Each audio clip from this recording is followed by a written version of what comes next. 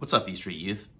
We find ourselves this Sunday in week 3 of our series about family and how family matters.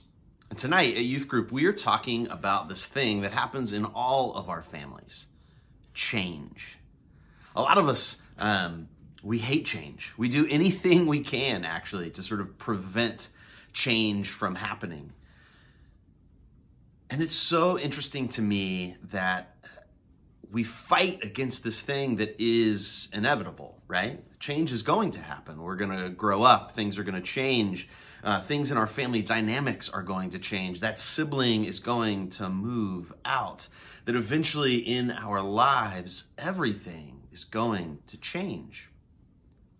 And so what if, instead of sort of fighting and rallying against that change, we started to think about what it would mean to accept that change, to be and breathe in the midst of that change, to be present to it in a way that's not us fighting against it, but almost welcoming it like an old friend. What would it mean for us to just be with change, especially when it came to our families? If you want to hear more about that, we would love for you to come or stream our Sunday night for tonight. East Street Youth, I have loved this series about family. I think it is something that is so key, in particular right now during COVID, as we are spending so much extra time with our families.